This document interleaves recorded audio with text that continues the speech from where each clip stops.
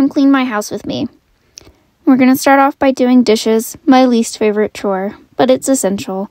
I have really bad anxiety, and by having a messy house, anxiety gets a lot worse, as well as my unproductivity.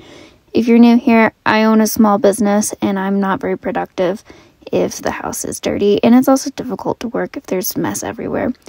I've also been feeling kind of out of place lately. I feel like I'm 22 and I'm married. I need to have a real house, not a trailer that I live in.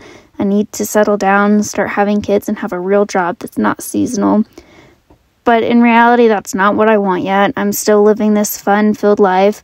I enjoy this small space. I enjoy just taking life slowly, and I love my seasonal job, but I just feel like I'm not doing what I'm supposed to be doing. I feel out of place in society, and it's not like anyone's told me that I'm out of place. No one's judged me.